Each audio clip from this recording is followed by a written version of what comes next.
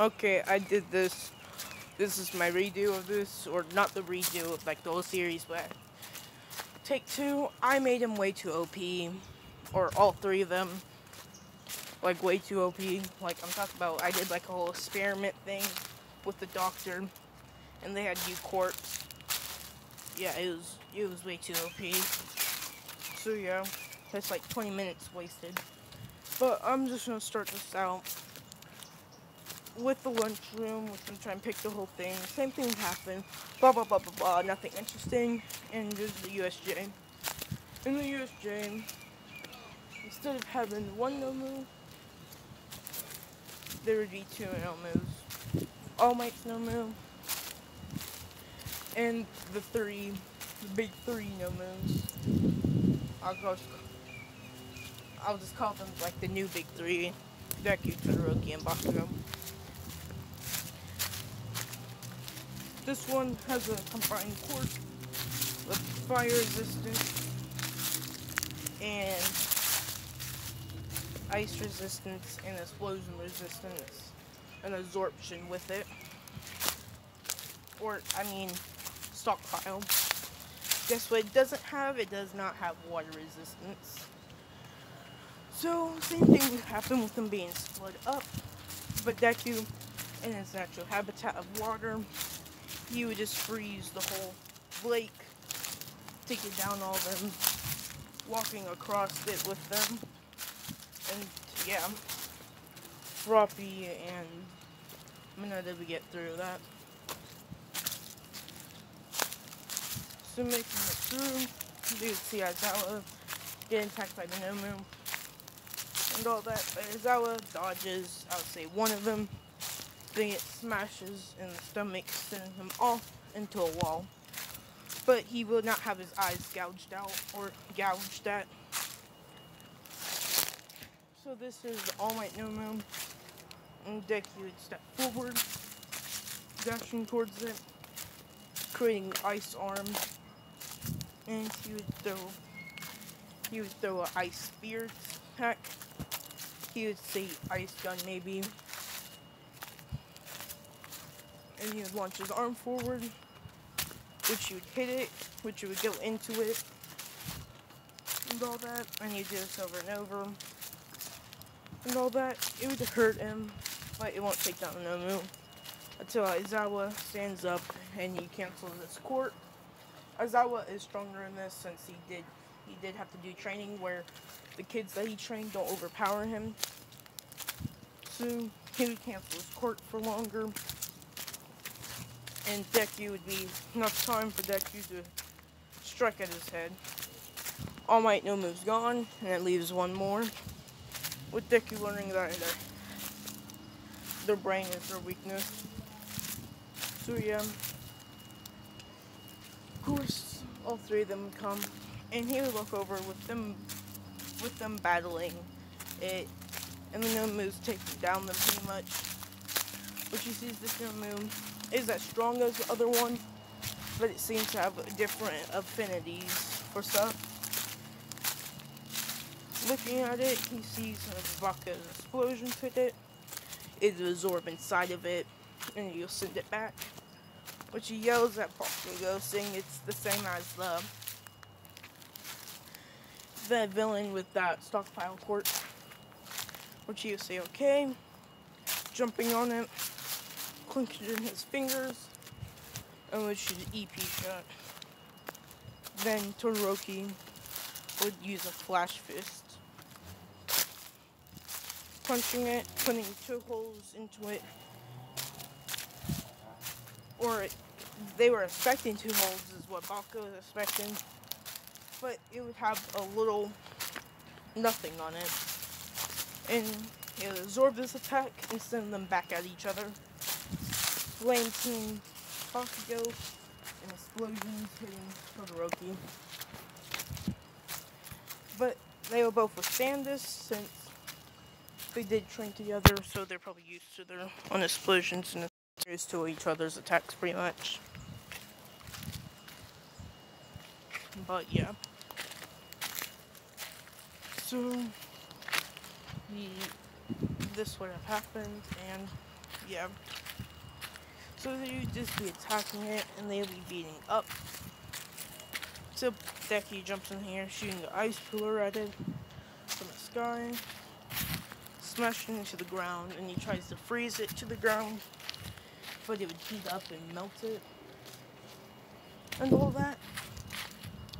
That's when he tells them to aim for the head, for the brain, which they would, but their attacks won't work. Deku jumps down there, taking a kick, and start beating it up with using his quirk around his body to beat it up. But Deku usually uses his ice around his body, so his ice is not working. Even whenever he tries to jab him, it would break against his skin.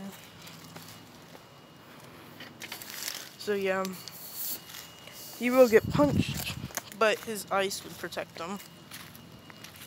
While Bakugo and Todoroki tries to attack him. Eventually, Deku would start using his water, which you would see would actually put cut marks on him, but they would regenerate too fast. So he calls for Aizawa to cancel the dude's quirk, which Aizawa would do, and they would combo attack this dude, creating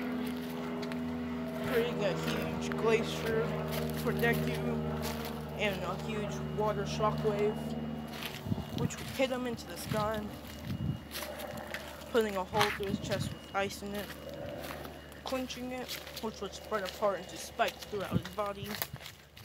Bakugo would attempt. Bakugo and Todoroki would combo with Flash Fist and EP Shot, with Todoroki creating a spear of ice and throwing it towards him, which would stab him in the neck, while Deku would be at the bottom again, and he would have kicked him with ice and water shockwave, smashing the dome on his head, hitting his brain, and would cut him in half, killing the second move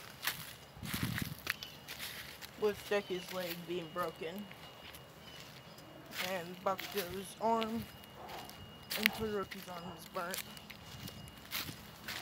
So yeah, this is the casualties, but of course, All Might get there, take down the lower rank villains, and get ready. The school will have a full hold down for a while, and Aizawa would tell everybody, because he's a good teacher this time, about the sports festival coming up, before they only have 2 weeks to train. So yeah,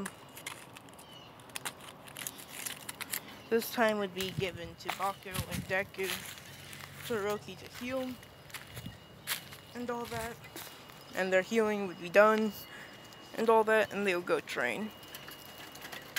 And they'll get ready for the sports festival.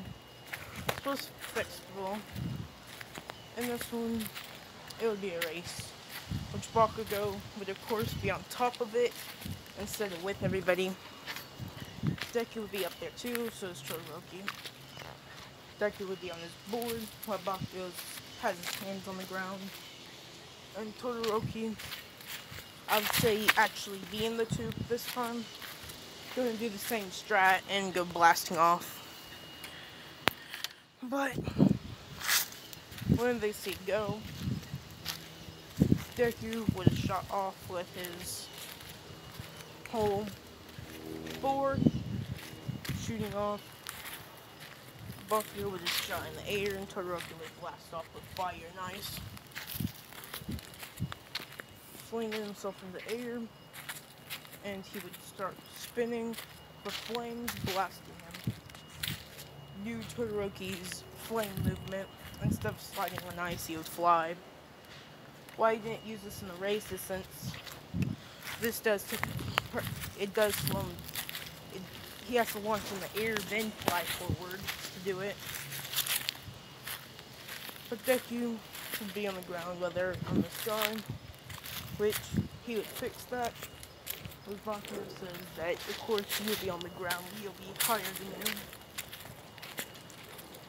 with Deku would speed up, and this one you see trail of water behind him. And this is whenever a wave would appear, launching him into the air, and you'd be riding on it. And he'd just be sliding on this when they say, of course, you have to use all your power to move forward while I ride the waves like Poseidon. But yeah, pretty much since they can go flying and all that they pretty much beat the whole purpose of having obstacles. Okay. And all that, since Deku can wash away all the robots, they'll fly over the Grand Canyon. And the whole bomb things would be wiped away. Pretty much everything would be gone. Even the canyon, since it would be filled with water. Like, even though there's water there, there would be no rope and people would just swim across or jump across on the platforms and all that. Which, if the canyon wasn't too far, it'd probably be faster than swim and go across the ropes. There's no robots to stop anybody. And Deku exploded all the whole mine. But I would say, just because sakes, who would win is Deku. Since Baku and Todoroki are trying to fight, Deku didn't fight since he covered himself in water, was inside the wave, able to breathe since he has water pushing around him, not flooding in on him. So yeah, but at the last moment, the wave would disappear with him seeing him in a huge water orb, which would have attacked him to get in first place, which he would blast off in, using the water behind him to blow them off course, making both of them fall to the ground, because Todoroki's flames were put out, and Baku's sweat, Deku pushed off of him, so there was no more explosions kicking up in the air, which Deku would fall and hit the ground and slide in, since, Deku has to be first. Now it's the whole little race. What I'll say is Deku doesn't want to do this whole fighting with people around them and below Baku and Todoroki. So what he does is that he does the smartest move, and he does Ocean. Now you just do a shockwave of waves around them in the middle, which would send all the people that are strong enough off. Todoroki would be pushed back and his teammates would fall off. Which I don't think Todoroki was on top. Maybe he was, yeah he was. And all that. But of course it would turn into an aerial battle. Since if they're on the ground, Deku has the best situation down there. Where Deku is, and they'll be in the air. And I know it's a little cheap that Baku's explosions can be taken down by Deku's hydro ventilation, but I'll say that he doesn't use it a lot. And it's very hard since he sweats a lot, and it won't be permanent. And if he lets on his guard, he will be attacked. So he doesn't do this. No, I'll say he does. He just swipes his hand, taking away his sweat, which he ignites, and he would put it splat it into Todoroki's face, which the explosion would happen, which would send them off into the ground. And Deku would use his water to his advantage, creating another wave, which would cover them, but they'll both break out. And Deku will be right there in the air, saying divine punishment, falling glacier. which he would land straight on. And this is your choice. If somebody's quirk is water and they're standing on water, does that count? Or does it have to be the ground? I think some people would say it's a cheat and they have to, and some people be like, technically you have to go sit on the ground. But if you take it literally, if he just floats in the air with his water board, is that considered hitting the ground? So yeah, I'll say it doesn't in this one. And I'll say he made like an ice board that he was on. And all that. But he drop kicked them with ice. Just slammed them into him. Next battle would be the versus Deku versus Shinso. Of course, Deku is ended in the first draw. Since his quirk works the best in this area, so does Todoroki and Bakugo, as you could say. In any situation like this, that you lose if you get pushed out, any quirk that goes in like a wide-ranged area would be like the end of you, unless you can overpower it. So that means all they have to do is send a huge attack, which would send somebody out of the ring, which that's what Deku does to Shinso, flinging him in the air and all that. He'd lose, he'd do the whole speech and tell him what happened, and he would tell him to come with him, and he would bring him to Aizawa, telling Aizawa the situation, and said that you should be a good teacher for him. Everything else, Bakugo and Todoroki, since they have a high grade, they don't think they're better than everybody, but what they do, oh my god, what they do is that they end matches versus weaker people in one big shot. This is what they do. God, this noise is. Sorry about that. So everybody would end the same with just knocking everybody out. And yeah. Todoroki versus Deku. It'll just end up with Todoroki going full out, and instead of Todoroki's flames being put out by Deku, they would burn away Deku's water. And Deku would be impressed by this. And Todoroki would send a huge attack towards them in a widespread area. While Deku would raise his hand, creating a water blade, swinging it down. And what would happen is that he would divide the flame in the ice, with Cemento's putting up that whole barrier thing, which would be exploded away, but who would be standing there with no burns or scratches is Deku, with the water blade that's inside the ground, with the arena area where his blade is going outwards, completely destroyed.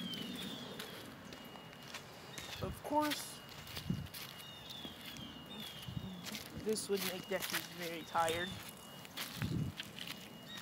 And he only has how long it's going to take Bakugo to defeat somebody, which it wouldn't take long since he knows that Bakugo is trying to widespread destroy everybody how they were.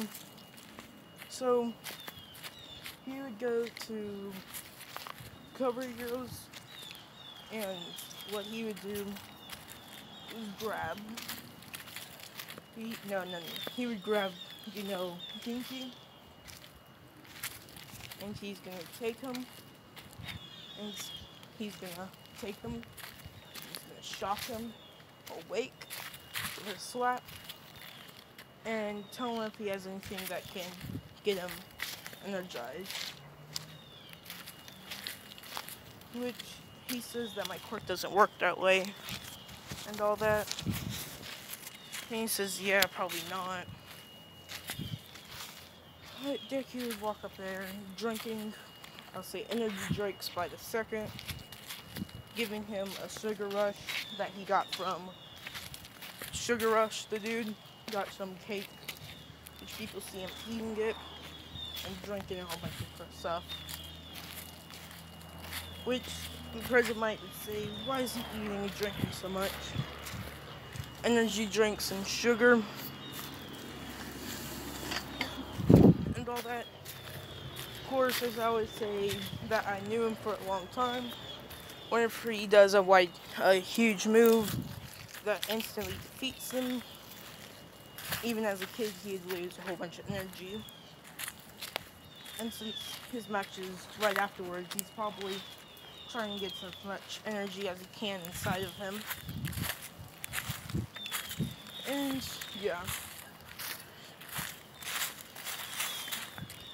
he would finish the last 2-liter. And you get ready. So after finishing it, he would walk out, still looking tired. And yeah. And I'll say that they both all three of them requested to use their whole hero suits out there and all that. And of course, President Might would say that, but they never used it unless they were against each other. And yeah. And of course, as always says, this is probably because they're support items they probably have on them, which I don't know all of them, they probably would use against each other. But yeah, with Deku walking out with a scarf and Bakugo having a scarf around his waist and down his leg.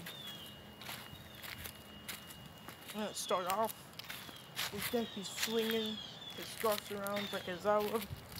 If a person might saying, did you train them how to use scarves? How long did you know these kids? And as I would say, since Deku was around 5 and Bakugo and Todoroki around whenever they're 9. So yeah. But you'd use these to use high-speed attacks with Bakugo taking a scarf and he would swing his leg.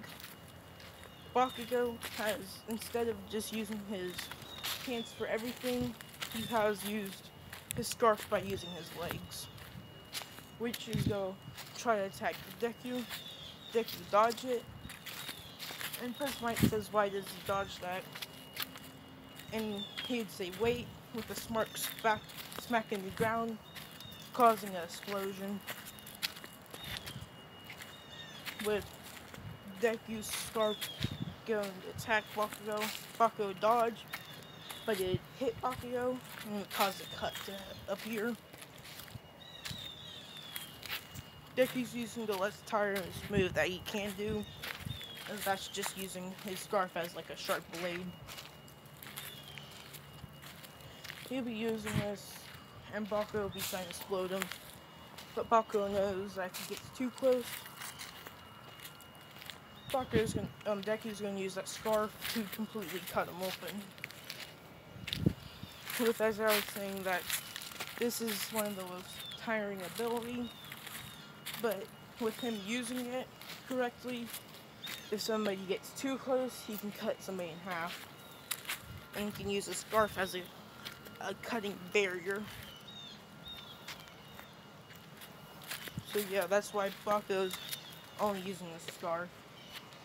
So if he tries to charge him with explosions, he can cut. But yeah, of course, Deku's gonna launch one attack, swinging a wave, which would hit Bakugo, splashing him and freezing him a little bit, but Bakugo knows that he'd break out of this. Says, why would you waste your energy on using that? That was dumb. That's when Deku would launch up in the air or have ice appear on his feet, and all that. And Bakugo would be splashed in the back by the wave again, launching him into the water. And he's like, why is there so much water everywhere? Which I'll say it'd be a foot high. And Deku would pull out 3 tasers. what he did before this is that he knew if he used a regular taser against Bakugo, it wouldn't work.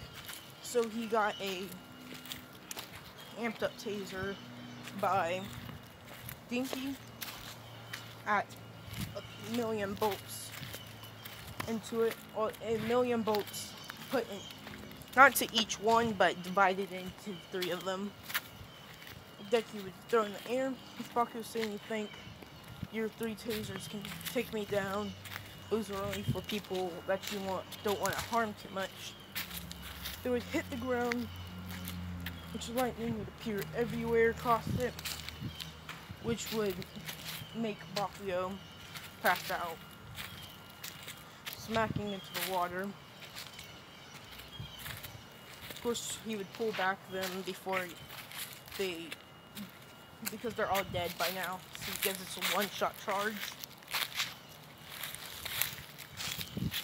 So yeah, Crowd would go silent for a second and kind of yell out, which would be looking at each other because they're not sure if it's fair. They're supposed to use their quirks and all that.